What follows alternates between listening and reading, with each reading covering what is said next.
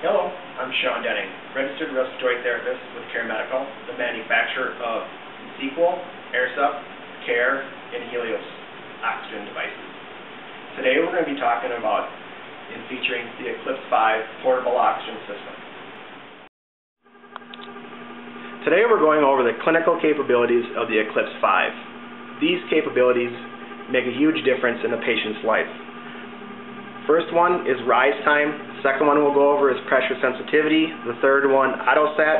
And the fourth one will be the super boluses.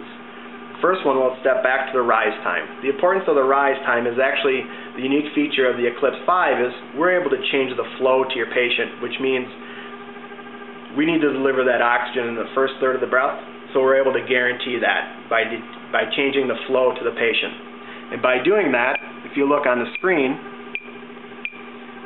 that'll show up as BOL. That is the bolus. We have slow, medium, and fast. The fast delivery is more like a spike wave, a very quick delivery of oxygen. The medium will be more like a square wave, slower delivery, but the same amount of bolus. And then our third one off the bolus is a slow. That basically mimics continuous flow oxygen. Same bolus size, but a slower delivery time. The next is pressure sensitivity. The importance of that is we want our Eclipse 5 to trigger at every single breath. So we're able to adapt that to the patient's inspiratory effort. If we look on our screen, we designate that as a PS. So we have a pressure sensitivity of 1, 2, and 3. 1 being the most sensitive, 2 being average, and 3 being a little harder to trigger. The reason why we change that, again, we want to make sure the patient triggers the Eclipse 5 at every single breath. But if they auto-trigger, we can make it a little more difficult to trigger the actual Eclipse 5. Next is autosat. Autosat, the importance of that is, as your patients are moving around with their activities of walking, riding on a treadmill, riding on a bicycle, going to the store, any activity in their life, we want to make sure they keep saturated.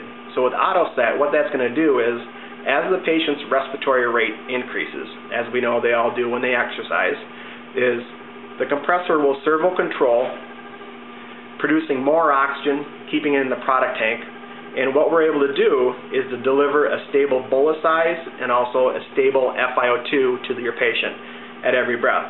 Meaning of that is that the patient keeps saturated at all activity levels. Another easy way to think about autosat is a car going up or down a hill with cruise control. As the car goes up, your engine speeds up. As you go down the hill, your engine will actually slow down, keeping you at that stable of 65 or 60 miles per hour. Our next capability is actually our super boluses. As you can see here on our screen, I'll bring that down all the way down to the basic, which is a setting of 1 at 16 mils. As we go up in our bolus sizes, you'll notice that the mils also increase. So besides going to 6, our super boluses are 128 mils, a setting of 7, 160 mils, a setting of 8, and 192 mils, a setting of 9. Those are our super boluses. The importance of that is we can take care of the patients that are 4, 5, 6, 7, sometimes even 8 liters of continuous flow with our super boluses and keep them saturated above that 90 percentile. The last thing I want to talk about is our apnea backup. If you notice on our screen, we have a blinking light right by our wave. We're in the pulse mode, and the reason why it's blinking is it's actually converted back to continuous flow. The reason why that has done that is because it has not sensed a breath on the Eclipse 5. If the Eclipse 5 does not sense a breath, it will actually convert to that continuous flow mode that we preset into the Eclipse, and it'll stay there for 15 seconds. And the reason why we picked the 15 seconds is it'll actually save on battery time so the patient doesn't prematurely run out of battery, but also it'll deliver the oxygen to the patient if they have fallen asleep or the cannula has moved. Thank you for watching today.